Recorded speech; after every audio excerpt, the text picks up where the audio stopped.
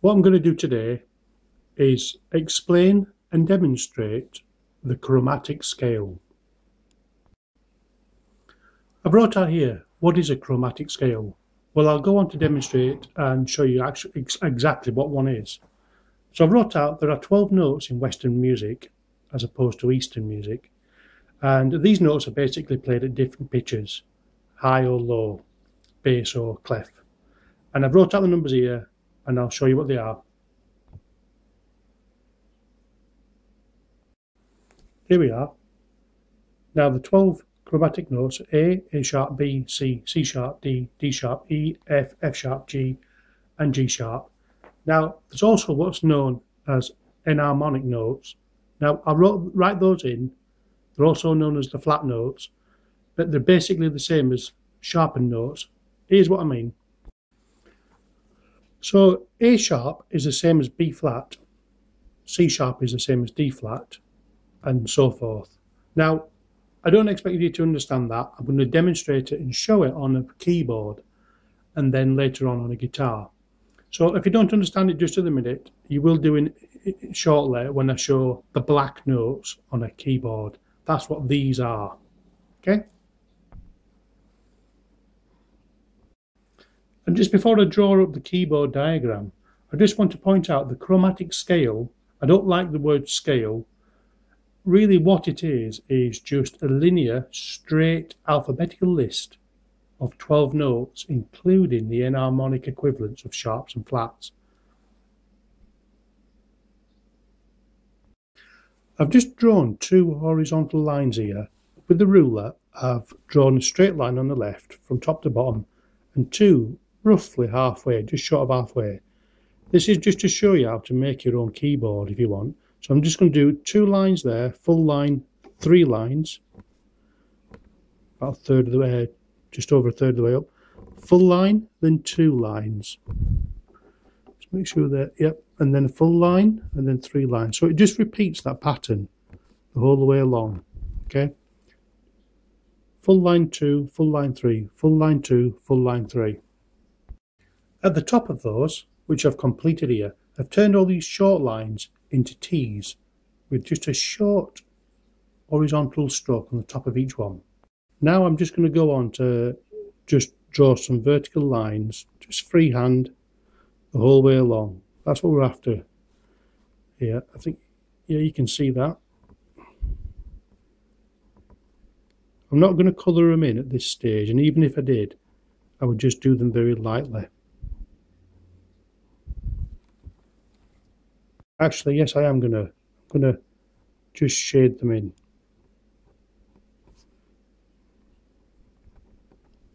For the purpose of just showing you the groupings.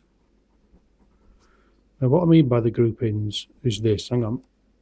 Right, I've shaded them all in. Now if you notice here, we've got 2 black ones, and here we have 3 black ones. And again, it repeats the whole way along like this. Yep. 2 there. And, well, there would actually be 3 there if I just drew in another one, okay? Now, no matter whether you've got a fancy grand piano, an upright piano, an electronic keyboard, or even a small keyboard, every one of them are laid out the same way. Now, what they have is the same layout of white and black keys. Groups of 3, then 2 black ones are repeated the whole way along. Because every keyboard, electronic keyboard or piano, because they kind of vary in length, it can get a bit confusing to match note for note, like for like. If I'm sitting here with a small keyboard and somebody's with a grand piano, I'm going to kind of struggle to know to match the notes until we actually start playing. And even then, the nuances of the sound might put me off. So we could do with some reference point, an agreed point. Now that point is called the concert pitch. It's the A above middle C. Now, what the heck is that? Well, I'm going to go on to explain to you. What I've wrote out here In order for us to determine a common note sound between keyboards or pianos, we have to learn about an agreed note pitch called A above middle C. I'll show and explain what that is in a minute on a keyboard. This is a universally agreed frequency of 440 Hz wavelength on an oscilloscope, or oscillograph I think you might call it. We won't get all technical about that. I'm just going to show you where this A is above middle C. So we've got to determine where that middle C is, and then we can find the concert pitch A. So to determine the middle C, when keyboards can vary in length, we need to find some ways of finding that middle C. So it's going to be obviously somewhere in the middle, and we need some routes to find it. So I'm going to explain that next. I've wrote out here, finding the middle C. This middle C is going to be really, really important. Now, obviously, because it's called middle C, it's going to be somewhere near the middle of the keyboard. So these white keys don't have a written reference on them saying middle C, and nor do they have the A above middle C. The A above middle C, incidentally, it's only a few notes up. So obviously it's going to be somewhere near the middle, but it is often off to the right or off to the left on these smaller keyboards. So how can we find it? How can we find this middle C that's so important, this reference anchorage point, so that we can also find the A above middle C? Well, first of all, of course, we can just look in the instruction manual of the keyboard or the piano. We can also try to match the sound to a known reference pitch, like a tuning device. Some tuning devices come with a pitch that you can switch on and you can hear, and it's the A above middle C concert pitch. It's a high-pitched sound, but you can match your keys on your piano somewhere in the middle when you've determined the A's, of course. I don't think tuning devices have this C, so we can obviously try to find the A instead. Other ways of finding it is to match with another keyboard. Match the sound of the C's once we've determined a couple of C's to listen to, and we can go on to listen to the A above middle C to see if they match. And another one is to guess the middle C, and we can also look up a reference, maybe on Google, for a full-size piano to count the numbers for the middle C. So on a keyboard, we can see this this grouping of 2 black, 3 black, 2 black, 3 black, the whole way along a piano keyboard. Once we've determined the position of the middle C here, so we've got a group of 2, and to its left is middle C. And if we look for another group of 2 here, this is another C. Of course, it's not middle C, that's a higher pitch C. And if we look at another group of 2 black ones here, to its left is another C. That's a lower C in pitch.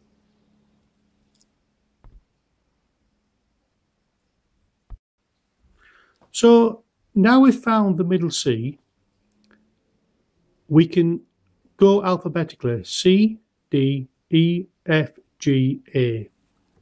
I'm going to put A there, just write that C in there, and that is A 440 Hertz concert pitch.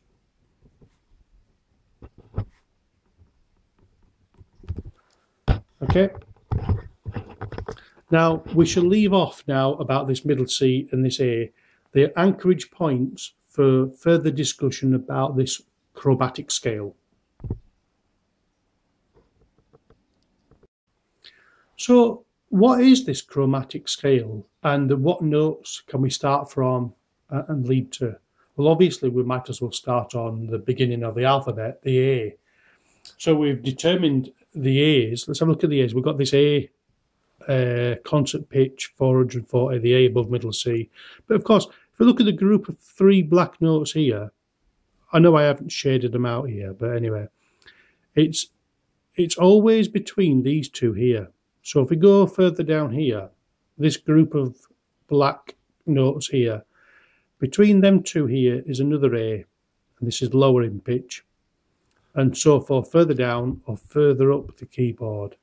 So I'll tell you what we'll do. We'll start on this A here, and I'm just going to draw that in. So I'm going to put A there. Now I want to find this A, A sharp, B, C, C sharp, D, D sharp, E, F, F sharp, G, G sharp, and then we're back to A. That's the 12 notes of the chromatic scale. Now you'll notice that we don't miss any notes out with this. It's just a linear alphabetical arrangement. So we're going to go from A sharp, B, C, C sharp, D, D sharp, E, F, F sharp, G, G sharp, and then if we go to A, we're just repeating it anyway. So if you look, if you count this, 1, 2, 3, 4, 5, 6, 7, 8, 9, 10, 11, 12. That's the 12 notes of the chromatic list, the chromatic scale. And then we're back to repeat A sharp, B, C, C sharp, and so forth, going higher in pitch. Of course, we can go backwards as well if we want to. We can start from an A and come to meet this one, or we can start learning it backwards. We won't do that for now. Now, if you notice, when I hit the black notes, I only called them sharps. So that became A sharp. Yeah, but it's also called a B flat. That's the enharmonic equivalent. It's the same pitch with two different names. Again, it was the same with this one. This is F sharp, also same as G flat. Enharmonic equivalent, the same pitch with two different names. And again, we've got here G sharp. Oh, damn, sorry. This is C sharp. I'm thinking them over here. This is C sharp and D flat. We all make mistakes, beg your pardon. And we've got D sharp, okay, and it's same as E flat. And again, we've got here, we've got F sharp, and that's same as G flat. And then we've got G sharp here, that's same as A flat. And then we're back to the beginning. And I've just wrote out here the 12 notes of the chromatic scale.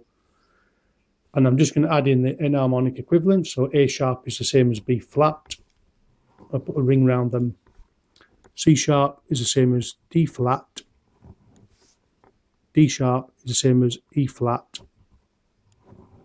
And F sharp is the same as G flat. And the last one is G sharp is the same as A flat.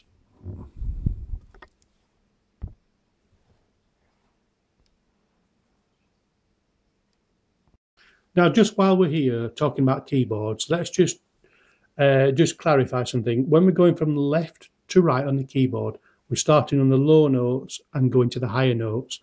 We're going from the bass notes up to the treble notes, low pitch, high pitch, in gradation steps. It's all about waveform, hertz, and such.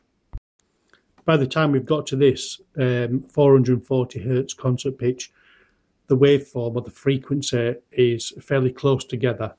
What I really mean by that is if we did this, big wide waves, and then they got nearer and nearer and nearer and nearer. Okay, they're the same height.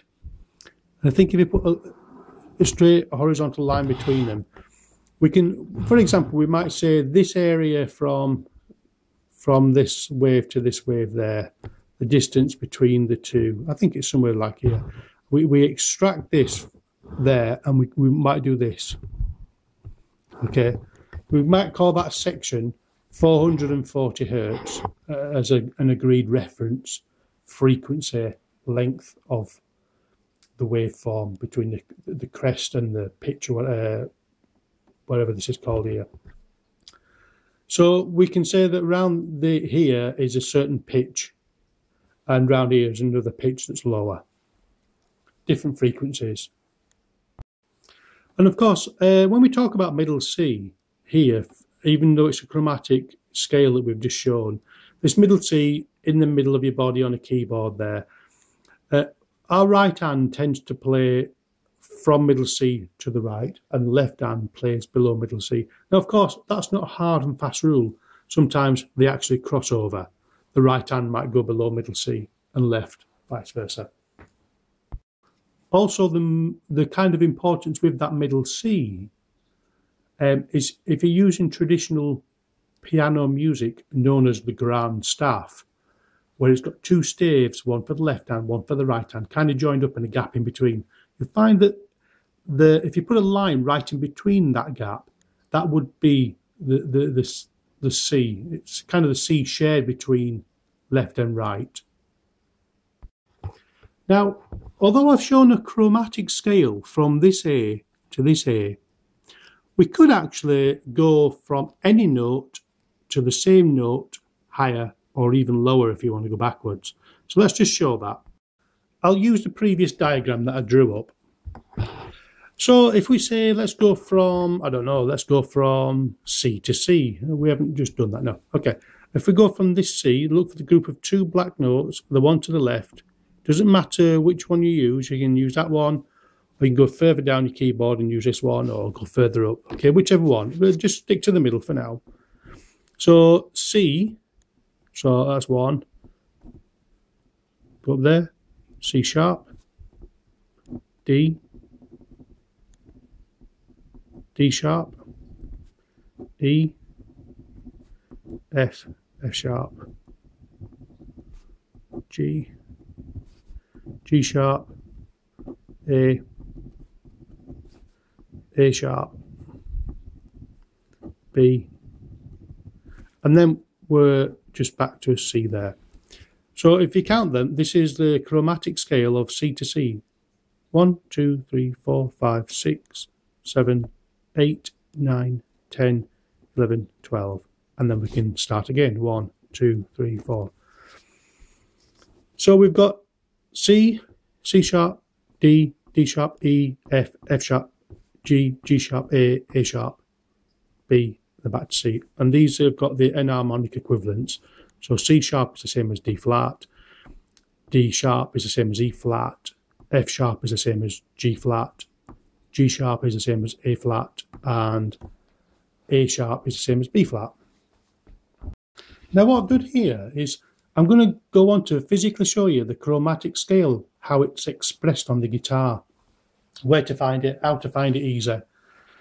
Now we're going to use a 6-string acoustic guitar, and I want to show its relationship to the piano keyboard. Basically, when looking at the 6 strings called open, that is, they're not pressed down, you have a thick string, and obviously going down in thinness or thickness down to the thin string. 6 strings, and I want to show you where they are on the piano keyboard, and how actually you can tune a guitar, tune the strings to an electronic keyboard that's in tune, of course. So let me show you the equivalent physically on the piano where the strings are. Now what I've drawn up here, we've got a full size clavin over here, okay? But I'm going to show you here, we've got middle C there, and here is our A above middle C that we were talking about earlier on. Now, ironically, most people don't know this, that an acoustic guitar, the 6 strings of an acoustic guitar actually start down here. So if you look here, we've got E there, we've got another E there, another E here. So we've got, that's 1 octave, and that's 2 octaves. So they're basically below middle C. So guitar is actually quite low sounding in comparison to the pitch of a piano. So the first thing to do is find your middle C, and 2 notes above it is your E. Now that's going to be a thin string of a 6-string acoustic guitar. Even an electric guitar too. Now that's your highest note.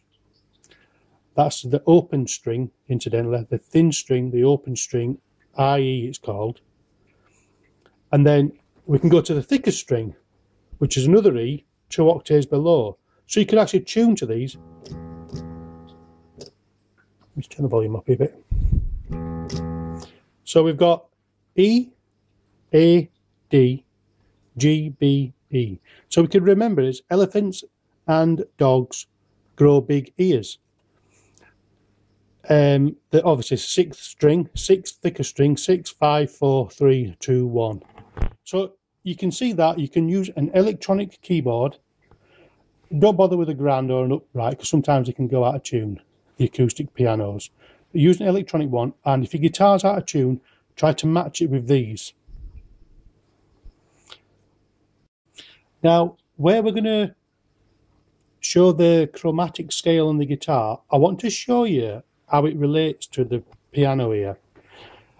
We're going to use the 5th string on our guitar, and we're going to go A sharp, equivalent of B flat. So A sharp, B, C, C sharp, D, D sharp, E, F, F sharp, G, G sharp.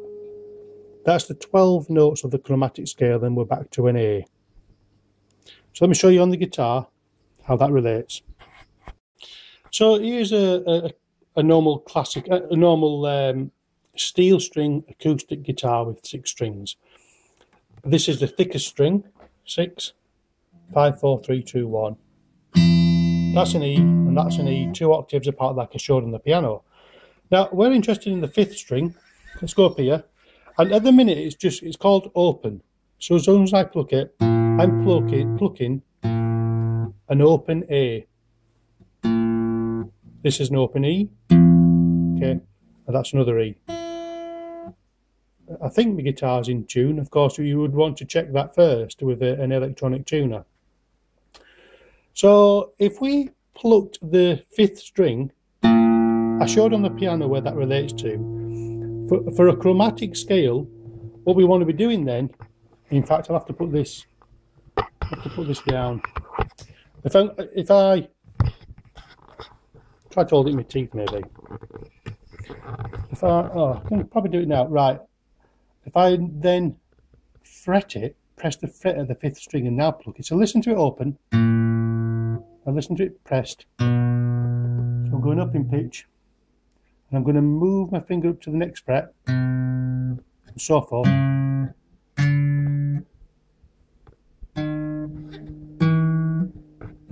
So basically what I've got A open, A sharp, B, C, C sharp, D, D sharp, E, F, F sharp, G, G sharp, and then back to an A on the 12th string, so I can go A sharp, B. So I'm just repeating that bar there, 2 dots on the side is the 12th fret. And incidentally, your 12th fret of the bar there, your string there, is exactly halfway from the bridge to there, to there. Okay? So if I go further up, I'm just going up higher in pitch. I'm just repeating that chromatic scale. So to demonstrate a chromatic scale on the guitar, choose your 5th string, pluck it open, and then fret it the whole way down to the 11th fret. On the 12th fret, you're just repeating that chromatic scale over again. So I hope that helps you to understand how simple a chromatic scale is. Now, in order to, you don't really use a chromatic scale, they're just reference points for key scales and chords. So I think that I've probably covered enough today about the chromatic scale. It's just a linear alphabetical list of notes, the 12 notes. And then 12 notes, it's like the 12 keys. You can have the key of, or the key scale of A. You can have the key scale of A sharp, also the enharmonic equivalent of B flat. It's the same scale. And obviously you can have the major scale of B, major scale of C, Now, when you're talking about major scales, you have to apply this tone, tone, semitone, tone, tone, tone, semitone structure, which changes the chromatic scale entirely. So anyway, that's enough for today. I hope it's helped you to understand the chromatic scale a bit. Thank you very much for watching. Share whatever you want to do. Bye.